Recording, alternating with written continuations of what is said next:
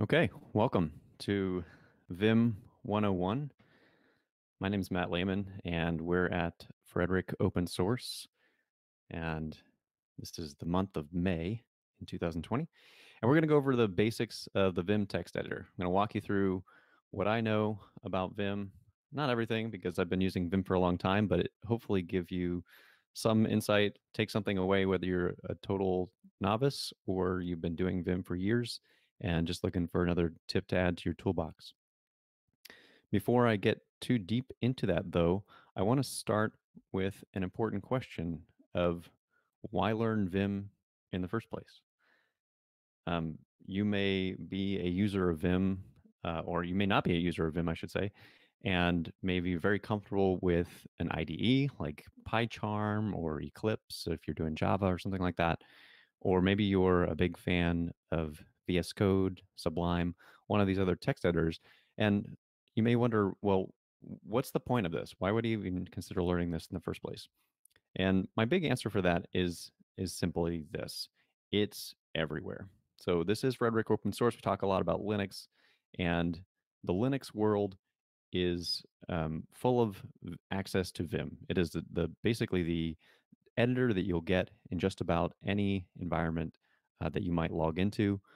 Any new Linux machine that you might have will have some incarnation of Vim or VI on it in some form or another. And that may not be true for some of this newer container stuff that's ultra minimal, that doesn't have anything on it. But your average Linux machine will have a text editor that's built into the terminal, and it will often be VI is the one that's convenient. So I think it's important to know some basic level of Vim in order to be able to navigate around in a system, whether you're looking at source code files or you're reading configuration files. If you're more of a system administrator, I think this tool is a really good thing to have. So the next question I think that we need to understand is, or need to consider, is why is Vim so hard to understand? And this could also be considered why. How do I know how to quit out of Vim? People get really stumble a lot with Vim, and it has quite a reputation in the software industry, in the computer industry, I guess, of being this mysterious thing that's really hard to figure out. In fact, I think if you go onto Stack Overflow, this exact question of, well, maybe not the exact wording, but this question of how do I quit out of Vim is very commonly viewed. Gets hundreds of thousands of hits or something crazy every year because people stumble on this program and then don't know what to do about it. So I want to phrase this or think about this from a perspective of how do you edit code? When you're thinking about code, and ask yourself this question: do you read code more, or and when I say code here, insert your favorite text file. So if you're doing configuration files because you're a system admin, um, think that I'm going to use code because I'm a programmer and this is the way I think about the world. So that's my context. But when you think about code, um, do you read it more, or are you literally typing at the keyboard more? For myself, and hopefully for all of you, if you really think about that question for any length of time, you'll discover that actually I'm spending way more time reading this stuff than I am literally typing on the keyboard. And so I think that that is very much ingrained into the way that Vim is designed. So Vim is a what's considered a modal text editor. And I threw up this picture of Voltron because I don't know, it resonated with me when I was putting the slides together. But this idea of Vim has these different components, these different modes that you work in that combined together make this really powerful character. But they're all separate and distinct in their own way. And the modal editor is the defining characteristic of Vim that makes it very different from something like VS Code. And it's so different because if you're working in a more standard editor, when you type a character, it immediately will appear. on your screen. And Vim is not like that. Vim takes this different approach that says, hey, wait a minute, most of the time you're not actually wanting to type on the screen. So what if we rethink this and give you a different way to think and a different command palette that you can interact with and put it right at your fingertips and give you the entire alphabet for that command palette by giving you the entire QWERTY keyboard since you're not editing all the time. And so the main mode with Vim is something called normal mode. And it's when you start up Vim, you actually start in this mode. And I believe it says it somewhere in the user interface of Vim, which is ultra minimalistic. You might have to hit a certain keystroke to make it appear, but there are indicators that you are in normal mode. And normal mode might be called command mode, but actually that would that would conflict with some other modes, and so the naming gets a little weird. But this mode is where Vim is expecting you to give it some sort of command. It's not looking for text that you want to add to your code file or your configuration file. It is purely saying, instruct me on what to do. And I'm going to do a demo in a few minutes, and we'll see this in action. So just know that this is like home base is normal mode of your editor. And then the other mode that you'll interact with most often is insert mode. It's the mode where you actually are adding characters to the text files that you're working in, your source code file, your configuration file, whatever. And there are a variety of ways to enter this mode and do your thing and get out of this mode. So that's a big difference between uh, the standard Vim editor and a lot of other editors is you're switching modes. And I think that's what causes a lot of confusion for people is they don't understand what mode they're in. So they will be very puzzled. When my first encountered Vim, it was actually the first thing that I encountered when I started working as a professional software engineer was VI, and I was working on the GPS ground control software station at Lockheed Martin, and my mentor who started me, she showed me how to sign into Solaris, which is what we were using at the time, and she said, "Here, the help documentation is right here." And I think she was trying to troll me because what she did was she said, "Use this command to get started, VI, and then put in the file name and go." And then she left. She didn't tell me anything after that. I was just supposed to sit there and figure out the documentation. So I think um, I don't know if it was intentionally a practical joke, but looking back, I'm hoping it was because um, I stumbled mightily while trying to figure out how do I do this, and that's because I didn't have this bit of context of there's these different modes in Vim, and so as I started typing, and like I said, you start out in normal mode. The experience was very poor. Suddenly, I would insert text, and I didn't know like why. What was it causing me to insert text? And I was very confused.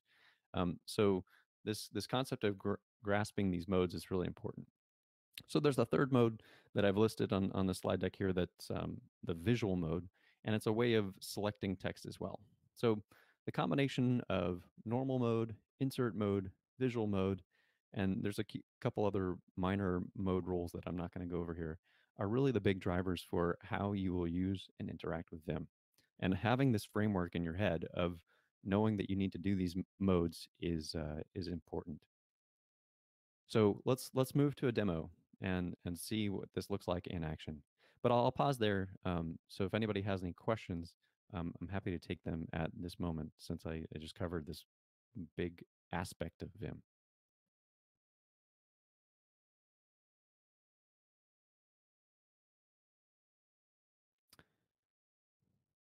All right. I'll judge by your silence that there are no questions. I can't actually. I know we're using Jitsi, and I can't see the raised hand thing. So if there are questions in the chat, Mark, if you could share them at some point, um, because I can't really see them while I'm presenting. So what we're looking at is a standard Mac terminal, and I'm in the shell right now. I have not started Vim yet, and I'm in a project, and I'm going to use this as the baseline that we can look at while we're doing things. This is a Python project. There's a bunch of files in here. The files are not important for this presentation, but I didn't want to put together a bunch of sample data that was not reflective of reality. I wanted to give you something that you can actually uh, hook onto.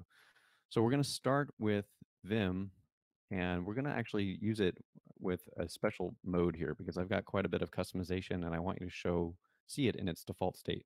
So in later versions of Vim, there's this dash dash clean flag, which will allow you to start up Vim without most of your configuration. I don't expect you to remember that. I'm just giving you that baseline so you know that when I start this up, it should be like the standard experience that you might encounter on a Vim on Mac. And something actually surprised me about this is that in the like really classic Vim VI mode, everything starts off more like this, black and white. And I was surprised to see that syntax highlighting was actually turned on by default in this mode. Here we are in Vim, and this is a very Spartan interface. I mean, you've got the text file and you've got a single line on the bottom. And if you don't know much of what those lines statements even mean, then wow, talk about being completely confused about what's going on here. So we are in normal mode, and this mode is for all sorts of things. It is largely used for navigation around in the file and inserting the commands to change modes and do other things. One of the big things about Vim is it's very centered on using the home row as much as you can and taking advantage of finger placement and not using arrow keys, and it has a lot of differences there. And it all stems from this power of you're not inserting text all the time. So if you want to navigate by default, you have J, K, L, and semicolon as your ways to navigate on the file. And so the letters are mapped to down, up, right, and left. Not semicolon, excuse me, H. I know Vim so well that I don't remember all the keys. I have to think hard about what the keys actually are doing because my fingers just remember this stuff. So I'm taking that back. H, J, K, and L. Those are your navigation keys. And that's your main mode of getting to the line you want to get to in normal mode. So we have this advantage of never having to leave the home row. So there's a big speed advantage there. And we can start to pair that with the other command capabilities that come along with normal mode. So if we need to, for instance, go up and down faster than a line at a time, you can start to use other keys like Control F to go forward by a screen, or backward by a screen by hitting Control B. And there's essentially every key on this keyboard has some kind of command that is associated with it. And frankly, that can be pretty overwhelming to new people. So when you start with Vim, if you're starting out for the first time, you remember the primary navigation of H, J, K, and L, and that will get you a pretty far away. And so the next thing you need to know is, okay, if the other mode is when I do actually want to edit something, how do I do so? And that's where insert mode comes into play. Now, I said every key has a command function, basically.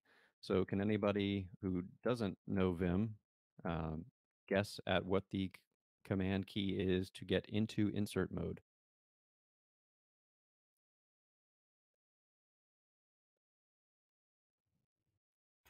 A,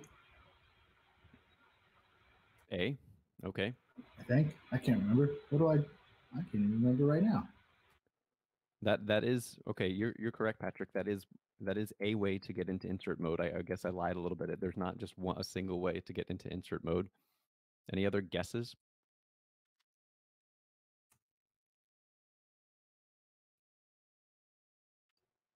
Well, I'm not guessing, but it's I. Ah, yes, thank you. um, so I is the way to get into insert mode, and A, as Patrick mentioned as well, is also a way. So I, you, and a lot of these keys have been mapped to words that you would know, and it's a matter of learning what is the word that goes with the key. And so I, in normal mode, stands for insert, and it means insert in front of the cursor position that you're on. So if I just start typing here, you can see the big change that shows that we're in insert mode shows up in the lower left corner where it now says insert. So I can type to my heart's content and really gum up my source code file here. And when you're finished with insert mode, you return to normal mode by pressing the escape key. And so that's how you navigate in and out of insert mode. So here's an example of the power of normal mode now. So I just put in this junk in this file, and with a single character, in this case u, I can undo all of that junk that I added. So by switching from this constant back and forth between normal mode and insert mode is really the power of how Vim will take advantage of things. So we have navigation, we have insert mode. So we have navigation with normal mode plus all of its commands, and we have insert mode. And then we also have visual mode. And visual mode, if you could guess which character, I won't make you say it out loud, but it's V, right? And so there's actually different kinds of visual mode. So I'm going to hit the V character, and you can see that it's switched to visual in the bottom. And it didn't seem like it did much. But now I'm going to start using J and K to go up and down. And then I'm going to use H and L to go left and right. And you can see what I'm doing is essentially creating a highlighted block. And that doesn't seem very useful at first until you realize that because you're in this mode that's kind of an in-between mode between insert mode and normal mode. So if you use some of the commands that are available through normal mode, you can change this stuff. So if I have this line here and I do this of selecting it, and I switch my selection, I switch from using just regular V to I use capital V. And notice the difference in the bottom corner now says it's in a visual line mode. So it's a kind of a subset mode that changes it to work from individual character positions to entire lines. And so now I've selected a set of lines that I want to use, and I can use a command to delete those lines. In this case, I use the D key for delete. So we have this ability to use these three things in conjunction to issue commands to Vim or insert text or issue commands on portions of the text. And that's kind of the core of working with Vim and the basics that you would need to know to interact with the file. Okay, so I think that's at this stage the simple view of Vim. Let's jump back to the presentation and look at a little bit more. So if you're totally new to Vim, and I know there was at least one on the line who said they were, how do you get started? Because you can poke around with Vim and you might stumble across the commands that are appropriate in normal mode, but that's not a great way to learn when this editor is very Spartan on purpose. Matt, we did have a question from the chat. Okay. And that question is, does you undo everything inserted during the last insert mode session? The answer is yes, I believe. Well, with caveats. So let's come back here. If you are in insert mode, I type some text here, and I type some more text. There is a way to break that promise, and it is by using, I believe it's by using the arrow keys to go to a new place and then add more. Now, if I break out of insert mode, each one of those movements and insertions becomes two separate things that you have to undo. Okay, so insert mode by default will say, whatever I type here, I could put in more enters, I could put in a ton of junk here. And if I get out of insert mode and hit undo, all of that will be undone. But if I put in a bunch of junk but then start navigating away with the arrow keys and put in more junk, then it's two separate changes. Hopefully that makes sense. It does. Thank you. Can I build on the question again? Yeah, go ahead. Let's say your muscle memory, you exit insert mode, you've just completed, I don't know, a dozen lines of code that, you're very excited about. It took you a long time to come up with it. Your muscle memory, comes out of insert mode and you accidentally just slam undo. Is there a way to undo the undo to roll that back? Yeah, it's Control R. So okay. It's redo. Nice. All right, thank you.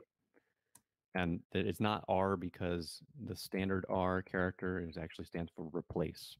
So if I want to replace a single character, I can say R, and then I can put in the character name. In this case, I put K, and it replaces the character that's under it.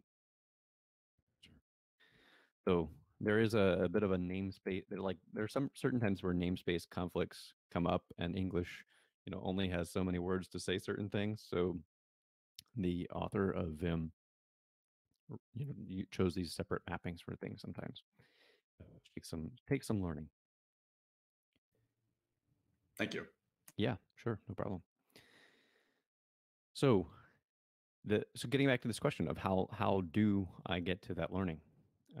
There's a few ways, and I listed a couple on the slides, but I realized one that I left off that's probably perhaps most important.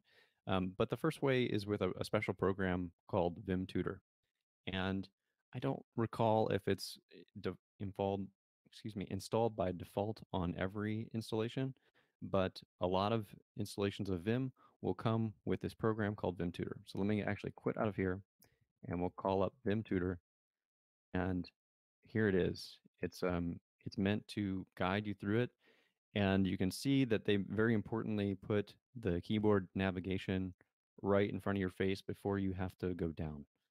So I think it says it's designed to be like here it is, a 25 to 30 minute thing to complete. And by the time you get through the bottom of this thing, you'll have a basic understanding of what is going on here. So you can see the first thing is how to navigate, and the second thing is that most common question about Vim on the internet of how do you get out of this thing. So Vim Tutor is a good way to get going if you want to get the basics of what are all these key mappings, so that you understand why is I insert, and A, what does that stand for? It actually stands for append, and D is delete, and there are some oddball ones in there as well. But Vim Tutor will walk you through a bunch of those. The other way I would recommend getting going is maybe you are a VS Code user or a Sublime user or an Eclipse user, or fill in your editor of choice here. Vim has such a long history and is so popular that many of these things have a plugin that you can switch to a Vim mode.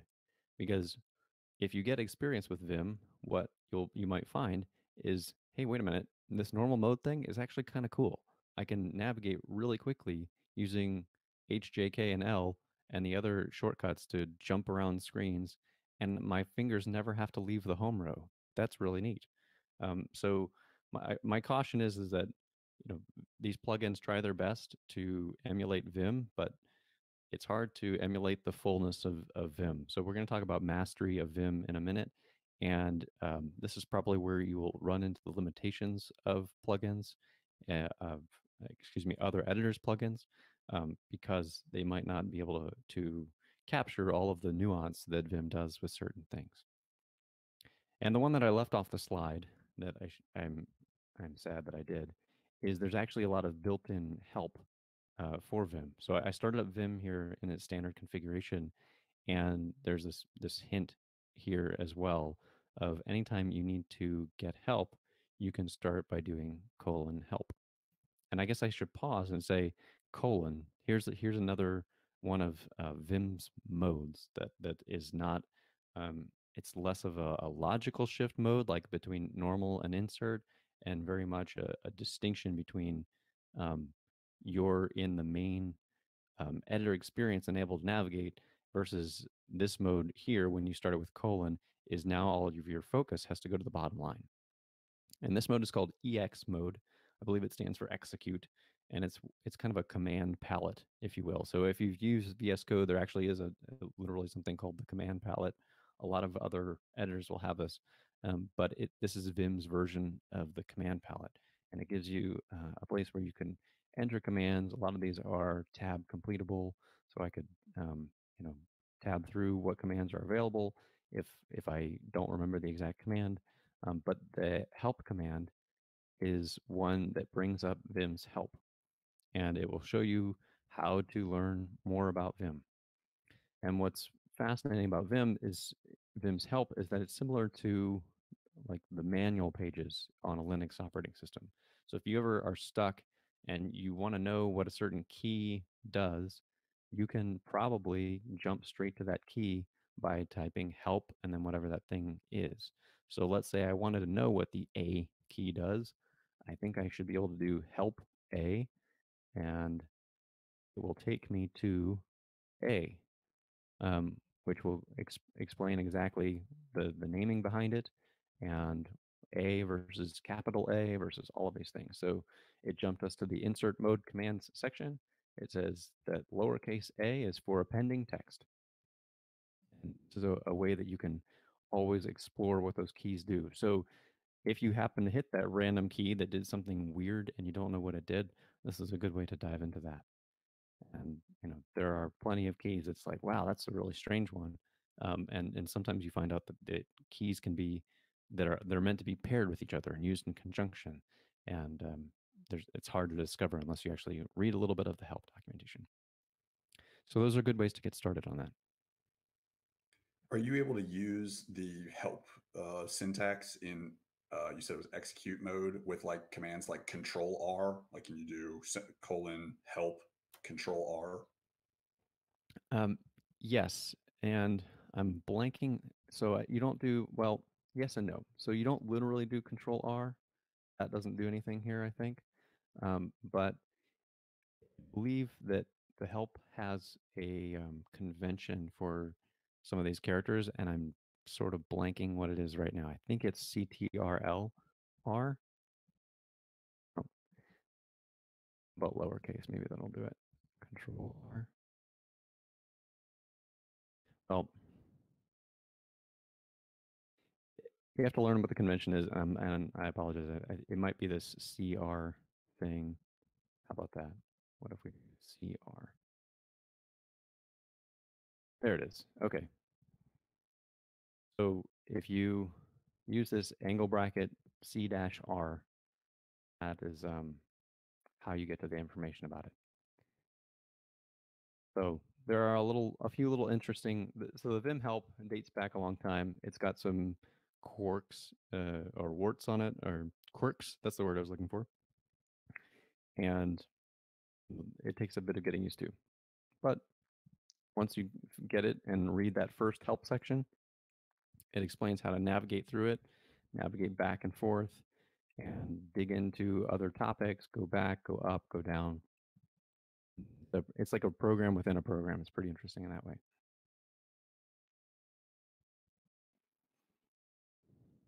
All right. Any other questions before I move on?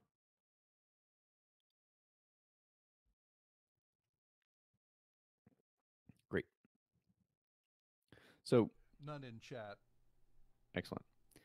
The other topic of this is some of you were not first timers to Vim, and you're looking for a bit more. So there's this question about how do we achieve mastery? Are there ways to get better at Vim?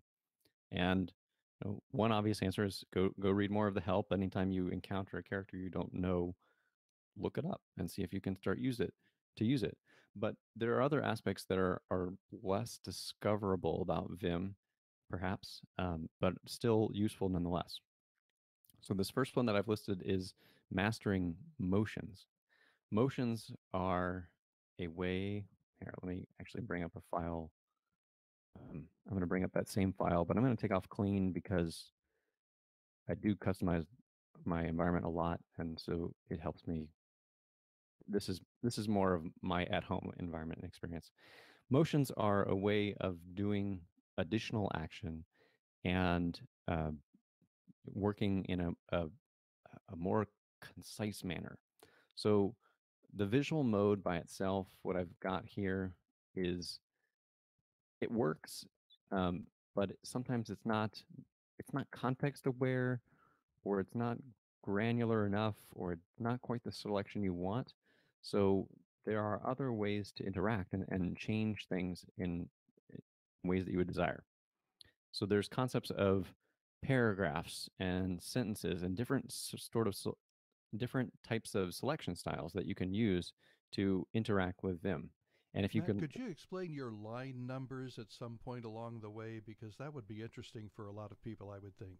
yeah, absolutely, Mark. I'll get to that too as well. So as you're selecting things and working with text, and if you can grasp what Vim wants to call these concepts, it's very powerful. So let's say, for instance, that this block, these two lines of code, they're related, and for whatever reason, I want to delete them or change them in some way. So there's this notion of a paragraph. It's a contiguous body of text. And so if I say VAP, what I've done is a motion. I've said use a visual mode, and then by using V and then A, I've said A changes from append in that context to around, and then adding in the around what is what you're trying to complete the thought with, and around a paragraph. So by saying VAP, I have selected all of the text around the paragraph from Vim's point of view. And so then I can delete that. So, or I could say, and it doesn't have to be a visual command either. So for instance, Vim has an ability to quickly indent or outdent lines of code. And that in normal mode is the angle bracket keys. So if I do that a couple times on each one, I can indent or dedent something as much as I want. But if I wanted to do it to the block, I can say, let's see, greater than AP, and it will do it for the entire block. So with 3 keystrokes, I indent the whole thing the way I want to. So that's an example of a motion, and it helps with manipulating chunks of text rapidly. So if I come up and do this, I can, in like 3 keystrokes, I have now done a lot of editing work that might have been really painful in an environment where you have to, go in and tab, tab, tab, tab, or an environment where this would also work, but you'd have to find other ways to select it, like with a mouse, to drag over all the lines and then tab over, which is very common in a lot of IDEs and that kind of things. Because remember, Vim is all about getting your fingers off of the mouse and keeping them on the keyboard to as much as possible.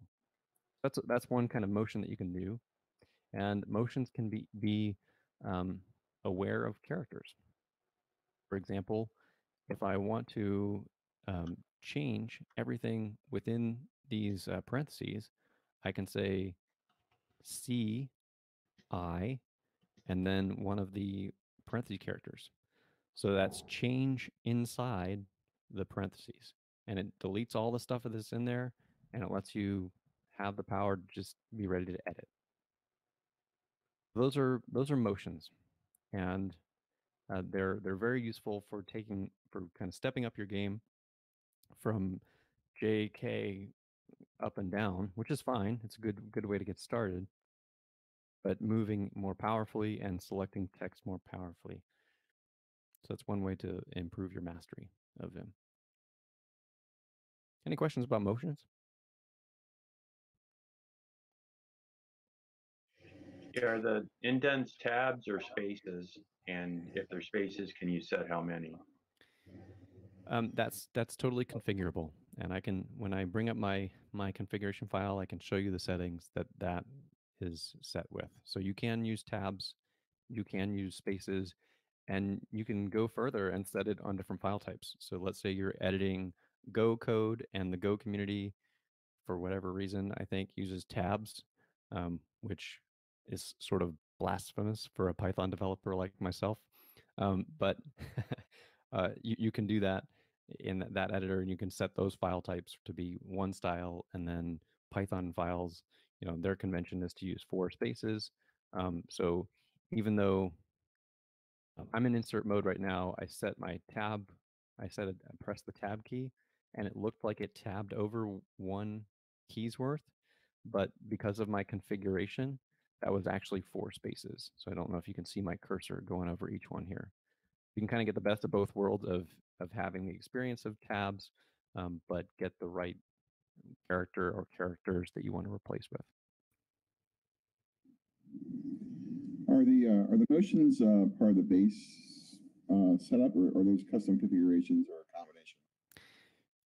For the most part, they're part of the base setup. I don't want to say that completely because I have a number of plugins, and frankly, I forget what some of them do. So it could be that some of my plugins are augmenting motion powers, and so just in full disclosure, I would try it out. Maybe you have Vim locally, but and can give it a shot right now. I think most of them should work. Like I said a second ago, if you had some parentheses, you should be able to do CI and then open parenthesis um, to change the inner contents of the stuff. So yeah, experiment with it and let me know. Another and so I guess this sort of binding this character boundary stuff is also important. So you could do this for strings. So I could say this for CI double quote, and that changes all the content of a string. So it's a good way to quickly replace things that often get replaced in code files like strings and like stuff in parentheses and brackets and so on. Matt, you had an example a moment ago. I think it was VAP, and it was basically you were selecting, you're going into visual mode and then selecting around the entire paragraph. I'm trying to infer from context, the P being paragraph. What are some other examples of those areas? Is there one for like word or some other subregion? Yes. Yeah. I just did VAW, so that's VA view visual mode around a word. So I highlighted it, that gets all of super here. Or I could do, and then I could switch it to VIW. So that's everything, just not including the boundaries around the word, but just the word itself. There's also a notion of a sentence. So VAS.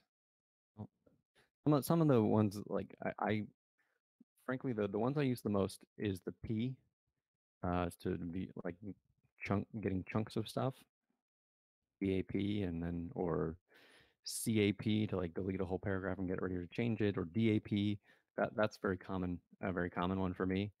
And then the other one that I mentioned was like if I need to change inside of brackets, like here I am in the middle of this dictionary key naming in Python. And so if I wanted to change the key name, it would be CI double quote. Or if I wanted to change it, like maybe it was not a dictionary and it was actually a list or something, I could actually change all of the stuff that's in the square brackets by doing CI square bracket. So those are the ones that I use the most. There are others, like there's sentence is the other one that I think gets used, but it depends on, it has like Vim makes determinations of what a sentence is based on what it knows. So like here this is a comment, and so I'm doing VIS, and it highlights that line and treats that as a sentence. But when I'm up on this area in the Python code, if I do the same thing, VIS, it now kind of behaves, it seems like it's behaving more like a paragraph selection, but subtly it's not. Because, well, is that true? Let me do VIP. Yeah, subtly it's not. And the difference, you may not have even noticed it, but was that the leading indent for the up here by today was not selected when I did a VIS. So the S versus the P gets a little wonky, and I don't use it a whole lot because of that. So those are the selections I use most, though.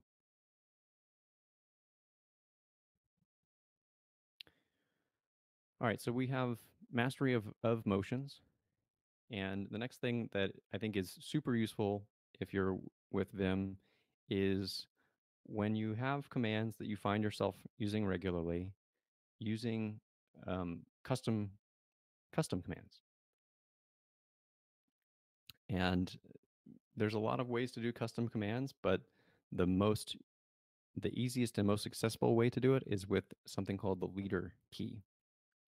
The leader key is something that a lot of Vim users who are just casual Vim users will have probably no idea that it even exists because they never customize their environment.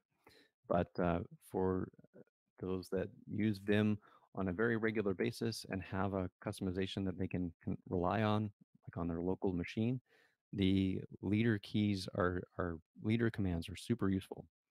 So a leader key is just it's a key that's in normal mode and is available to add custom behavior. And you can actually even change your leader key. So the biggest key on the keyboard by far is the spacebar, right?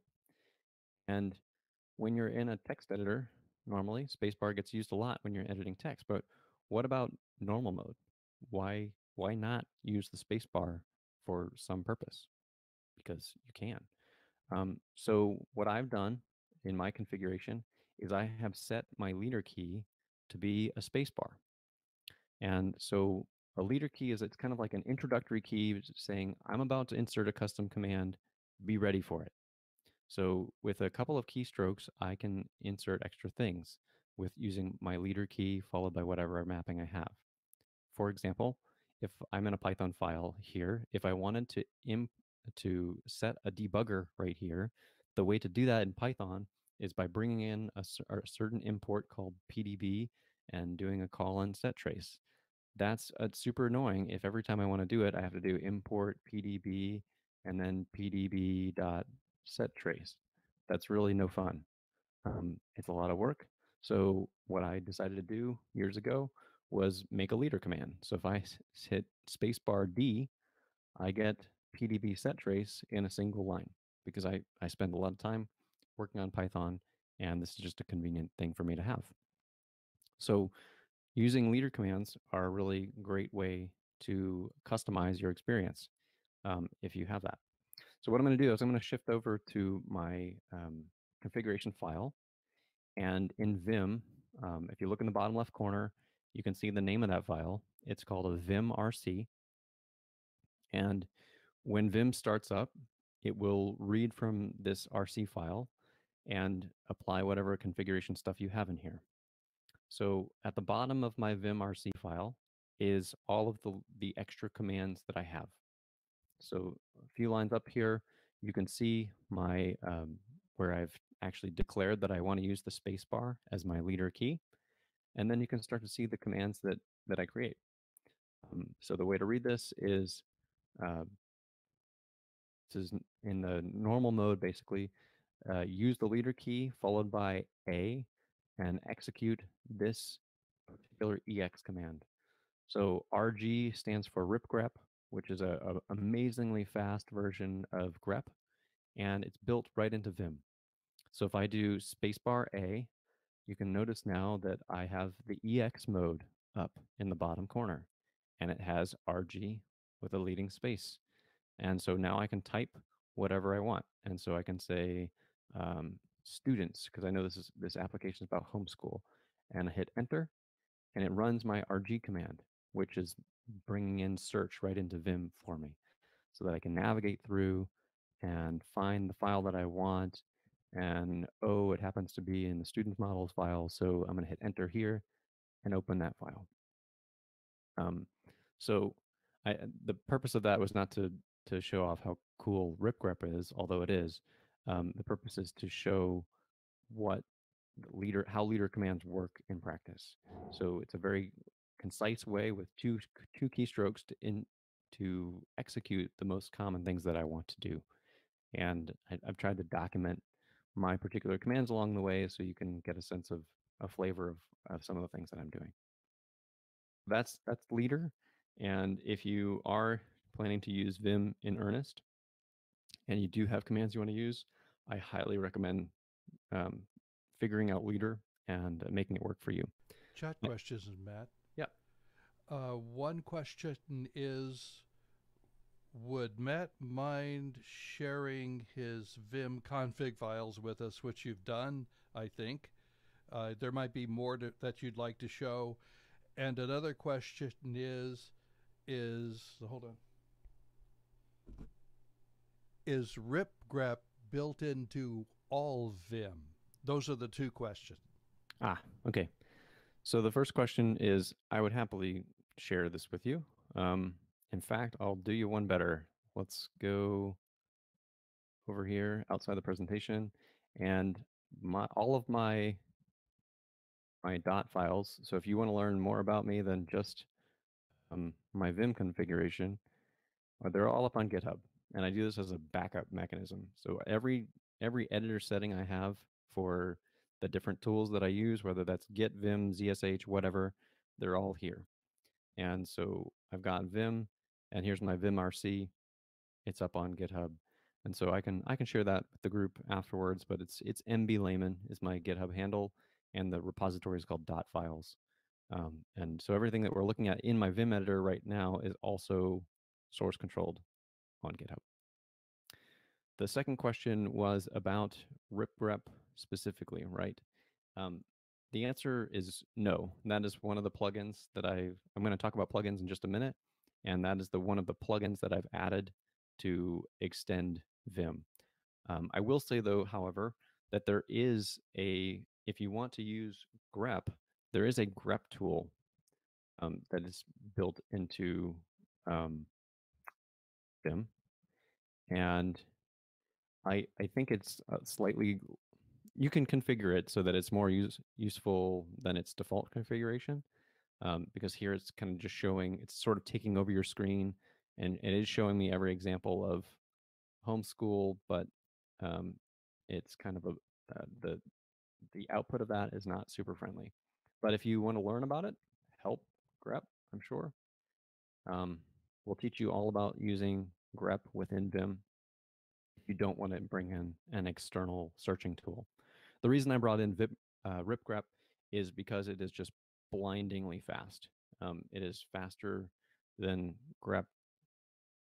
Well, I don't remember the exact numbers, but there's a great post by the author of ripgrep. So if you search for something like ripgrep benchmarks or speed test, there's a very extensive post comparing ripgrep versus the Silver Searcher versus ACK versus grep versus all sorts of popular search tools. And it's a pretty amazing search tool. So we've got leader keys here. I think that's basics of the leader key. I didn't mention it, but the default leader key is the / character.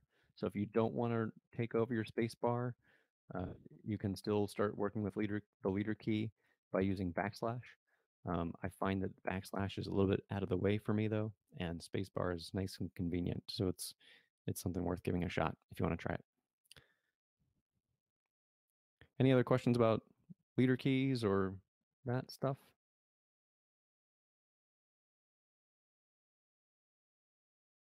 Okay. So the last item that I have for achieving mastery is using plugins. And this one is perhaps a little bit more contentious for the Vim community. There's sort of two big mindsets that you'll encounter within the Vim community.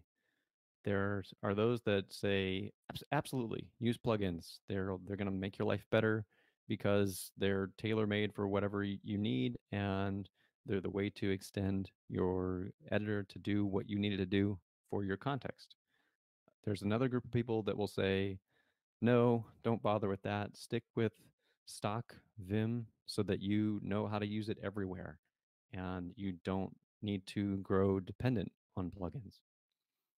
And I clearly, as someone who has plugins and has shown off a plugin already, fall in the former camp over the latter. Although I used to be in that latter group of people. For a long time, I did never use plugins with Vim. And this harkened back to my days where I was in a job that put me in classified labs where I could not bring my plugins with me. And so for that world, and if you're operating in that kind of world where you can't take your configuration with you, then yeah, I would say get comfortable with stock Vim, understand the basic setup, understand what you can do without any configuration changes, and that will be very fruitful for you. There are going to be likely some changes that you will put on pretty much any environment anyway, whether that's copying a 4-line vimrc file like I used to do. But that is a good mode. So I'm not going to knock people who take that stance. I appreciate those folks, and I value their position, and I do think that Vim is a robust enough editor that you can be amazingly productive with it without a single plugin. That being said, plugins are awesome. So let's talk about plugins. One more chat question. Yeah, go ahead. What system privileges are needed to add plugins? None. So plugins, well, I say that, you could always be on some crazy system where your administrator is like locking down the whole world. In that case, I'm sorry for you, but assuming you have right access to your home directory, then my answer is none, because Vim plugins live in a Vim directory, and if I bring up a new terminal and go to my home directory, um, do a list on it, and grep for Vim, you can see the directory is actually called .vim. I've personally got mine symlinked to my .files repository. That's how the magic works under the covers. But if you create a .vim directory, modern versions of Vim will know to read that. And let's go into it just because. So now we're in .vim, which is actually a repository, as I said, and it has my vimrc file, but it also has all of my plugins in this directory. So that's that part. Mark, was there a second question there? I might be blanking out on whatever it was, if there was one. No, there wasn't. That was the last one. For now. Okay, cool. Just want to make sure. I had in the back of my head that there was a second question, but I'm glad to be wrong. Okay, so let's return to this. I'm still in my vimrc file, and now instead of looking at the bottom where my leader keys are, we're now looking at the top. And this section is using a tool called vimplug. And vimplug, you can find it on GitHub. There's instructions on how to install it, and the syntax for adding plugins is like what you see here. So vimplug works by declaring this block in a vimrc file, and then there's a block at the end of it to end your plugin declarations, and then the command that gets inserted is the GitHub URLs that you for all the plugins. So Vim plugins, conventionally in this system, all are Git repositories. Although I think you can probably customize that to be other locations if there's a plugin on, say, Bitbucket or GitLab or something like that. But the way to read this is that if you went to github.com/ambv/black, you should find a repository there. And the way to then use them is there are some commands that come from vimplug, and I'm showing them in the bottom left right now. And plug install is how you actually install plugins. And so what this will do is it will clone all of those repositories. It will put them in that plugged directory within your Vim directory. And then when you run Vim, either reload Vim or start a new Vim process, those plugins will be enabled for you to use. And so this is where I get all of my extra superpowers that I find super useful. So I'll show off one or two of them so that you can get a flavor for it, and you can decide if plugins are useful to you. And then you're welcome to explore my list of plugins that I have here. I think some of these are great, but I obviously have a bias because this is my vimrc file. And I before talking about individual plugins, I guess I should also say the latest version of Vim has a plugin system built in now. Maybe it's improved, but there are some limitations to it. So it will work if you put files in the right directory. But last time I checked, the big thing that it was missing is an ability to actually go fetch the plugins. So it kind of puts all of that onus on you as the Vim user to get the plugins in the right directory. And so what I like about plugin management tools, and Vim plug is only one of them. There's others. There's another one called Pathogen, and there's one or two other popular ones. Is they take care of that, putting the plugins in the right spot for you, which I think is a really good feature. Let's talk about a couple of cool Vim plugins, and then we'll wrap it up with any other final questions. So here is the plugin set that I have, and most of those mean nothing to you. So let's return to our Python file that we had as the example and talk about a couple of them. The one that I showed already was the search plugin, which uses ripgrep, and that's really useful for jumping around and getting up a list of items and navigating to new files. It's very convenient and very powerful. So that's one method of navigating between Vim. And I'll pause here to say that Vim navigation is something that is not super easy to do out of the box, but with a couple of plugins that you can basically make it so that you live in Vim. You don't have to navigate out. And this is useful because some plugins take advantage of knowing other files that you've opened, make navigation easier, and make it so you aren't shutting the process off and on repeatedly. And there's a lot of advantages to that. Hey, Matt. Yes. You kind of alluded to this earlier, and I just wanted to check in while we're talking about navigation. Do you, I mean, for those of us that have lived in the GUI world for so long, the mouse is kind of, it becomes over controlling. Do you avoid the mouse altogether? Is that part of the intention here, to like keep your hand off the mouse? Yes, in Vim, I do not touch the mouse. In fact, I think, let me see, I can, so I can select some stuff. And so okay, I take that back. There's probably a handful of times where if I have a single line of stuff and I'm about to copy something to the browser, I might copy that. But you can notice a problem immediately as I wrap lines. So I haven't talked about the line number thing yet. That's a good reminder. But if I copied this right now and tried to paste this in somewhere, it's going to include the line number.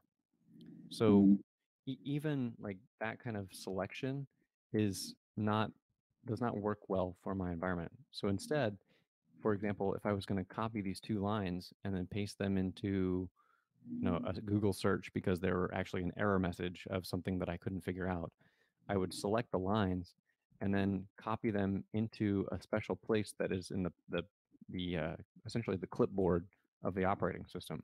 So you can copy directly from Vim into your system clipboard. And then, so I didn't have to select anything with a mouse. It was all done within Vim, which is nice. So I very much keep my fingers off the keyboard, off the mouse as much as possible. Yeah, it kind of feels like that's one of the limiting factors when you're learning Vim. That's been like, the mouse is such a go-to thing. Yep. That you just, after years of doing it, you just keep doing it. It's hard to have it. It is. You're absolutely right, Mark. It's very, very hard to break. And the kind of the next level of that is the other thing that you'll find is people who use Vim their initial reaction for a lot of navigation is to use the arrow keys. Like I'm using the arrow keys right now, and they function just like H, J, K, and L. But I never use these. In fact, it feels super weird to be navigating in Vim right now with arrow keys. It just feels wrong to me because I'm keeping my fingers on the home row. I don't have to go anywhere. I don't have that travel of motion of even that small change in motion in the wrist is time. So it might seem like a micro optimization, and it probably is, but living on the home row starts to become very natural feeling, and you feel super productive after a while if you can do it. All right. So I was talking about plugins. I was talking about navigation and saying that it's beneficial to stay in Vim if you can. And why is that?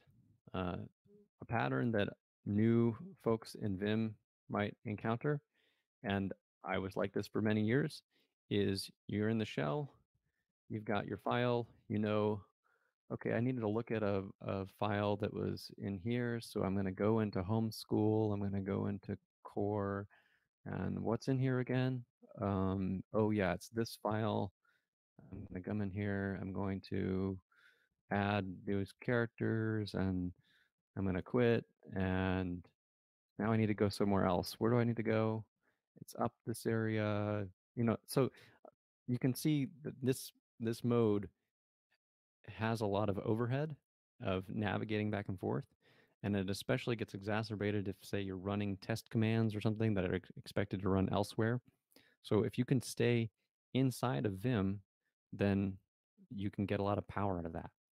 And one way to make that work is with a plugin called Control P for fuzzy finding. And there are a couple other fuzzy finding plugins out there, but they operate by giving you a command, which I've mapped to a leader key. So here I did a leader key command. In my case, I did spacebar C. And if I want to go to that same file, that was in core views. And so I typed a few characters, COR, V, and the fuzzy finder found it. And I hit enter, and it brings up that same exact file. And so I've navigated to the file without navigating through my my file directory on my shell, and I'm living within Vim. And so that's another super useful way to get around. So to navigate through files, I use fuzzy file finding, like you saw. I use the ripgrep plugin to do file searching, to jump around to files. And there is another one that I will sometimes use for when I'm having to do a more of an exploratory approach. There's a plugin, I think it's called Vim Vinegar, and I just hit the minus key just now, and it brought up this directory view of all of the files of where I am. It tells me what directory I'm in, and it keeps me relative to the path of my whole application. So it's telling me I'm currently in the homeschool core directory. I can hit minus again and go up another directory, and I can hit minus again, and I can take it all the way up to root if I want. So now I'm at the root of the whole operating system. I don't usually do this, but just showing how quick that could be as an exploration navigation kind of way to go. So those are just three useful plugins for navigation. But plugins can do all sorts of extra stuff. They can help you with style checking or code linting, or I have a plugin that helps me with my prose for when I'm writing articles, that anytime I write the word easy or simple in a markdown file, it'll highlight that word for me and say, did you actually mean to type this? Because some people might interpret this differently. So, there are plugins for all sorts of things out there. And I think they're a useful way to add to your repertoire of mastery. So those three things: mastering motions, using your leader key to implement custom commands, and then using plugins, are really good ways to go.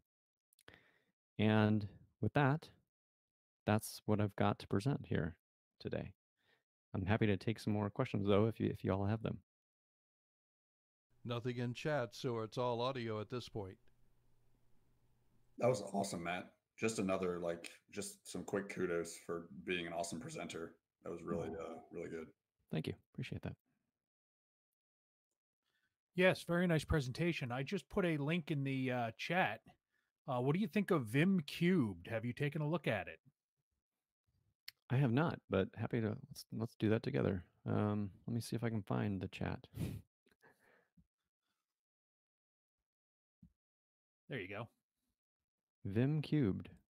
No, I'm not familiar with this one. Take a scroll down. It's more amusing. Whoa! Scroll down to the questions. Awesome. Yeah. How do I stop cube from spinning? No. That's amazing. The So this reminds me, I used to, when I first got into Linux, it was back when everybody was doing compiz customization and doing fiery windows that will explode when you close them, or you can switch between workspaces by rotating the sides of a cube. So this brings back memories. I like it. Very nice. Found it the other day. It was amusing. Figured I'd throw it at you. That's awesome. Thank you. Hey Matt, two questions are kind of related. One is, do you use like the tab view much in Vim? And the second one is, do you ever do like, how do you manage like going back and forth from the terminal into Vim if you're like running code, executing, testing something, that type of thing? Yeah, good questions. I can't believe I forgot to mention those. So thank you, Mark. Let's go back to that file. Because you're absolutely right. There are times where you want to look at more than one file. And I do this all the time myself. So Vim has a number of ways to actually manage looking at multiple files. It has an idea of tabs. It also has this idea of splits. And you can use both, but I think they're kind of different mindsets that people have. Some people like the tab system. Some people like the split system. I think that the split system is super nice. So it's the one I'll show here. So I have a file that pairs with this views file, case file. And so here I have I kind of structure these in parallel, so you can see that this app view thing goes along with this test case, this Python test case. And if you don't know Python code, I apologize. Just know that, just treat these as two separate text files that you can do. And so by having splits, I can keep context in multiple places. And I don't know if you're noticing it, but I'm jumping between them. There are navigation shortcuts, which I've actually mapped to a couple leaders commands to make them even shorter to jump between splits. And so this was created with a vertical split. And my control P plugin gives me commands to bring up, rather than take over a file, it can put it in a new split. So if I want to say another file and I want a horizontal split, I can use a command that gives me a horizontal split. And you can get crazy with this. I don't recommend, for me personally, as soon as I get to like the 2x2, that's about as much as I can manage before I start going insane. But having a couple splits open that you can navigate easily between is a very useful pattern, especially if you are in the cycle of here's my production code for something, and then here's my application code that I want to run. And then your second question, I think, Mark, was about executing commands, or maybe I might have misinterpreted it, but I'll explain my thought here, and then if I got it wrong, you can fill me in when I get it wrong. But I have another plugin that is called Vim Test, and the plugin is designed so that whenever I'm doing testing, I can, with another keystroke, another leader command, I can execute that, and I'm not in my virtual environment on. So hold on. And on directory, all sorts of things going on. Back to where I was, make a actual compelling presentation so it actually looks like it succeeds rather than fails miserably. So this should now pass. And what I did is I ran a leader command and it used my test plugin, and it read, okay, you want to run the test, okay, because your cursor is in here, you wanted to run this particular test. And so I ran that test and brought it right into Vim. I never had to leave Vim. I never had to go over anywhere else, execute another test command. I stayed in Vim. It gets back to that theme of, can you stay in Vim? And the more things you can do to do that, the faster I think you'll go. Yeah, I think that is kind of the flavor of what I was asking, because right now I end up going in and out of Vim to go run a bash script, say, or whatever it is, a Python. Yeah. And you just don't leave. You stay inside, it sounds like, as much as possible. As much as I can. There are some commands that I do keep on the side. Like I do have a plugin, for example, for dealing with Git, but I find that the actual management of Git, it's just something that's easier for me to have a secondary directory open that are for the stuff where, yes, Vim is super convenient, and yes, Vim can execute shell commands, but sometimes you just want a shell. And so it's okay to have like a thing on the side that helps you do that. So, if I want to run my Git status commands and all that kind of stuff, I can keep that in something else. But I do, for my main flows where I can put them in here, that's useful. And if I ever need to execute a couple shell commands, you can do that with with a bang on your EX mode. So like what I've listed here is I'm about to execute the word count command, and well, thought I was. Oh, you know what? I forgot the file name, so it's trying to count everything or something right now. So you learn a little bit of syntax and learn how to execute commands within the shell. And so there's 779 words in my test views file. So that's the kind of stuff that you can do, the little one-off things. Great, thanks. Sure.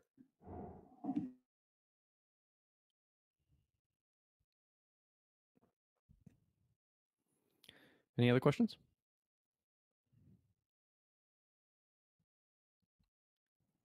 All right. Thanks all. I'm going to stop the recording.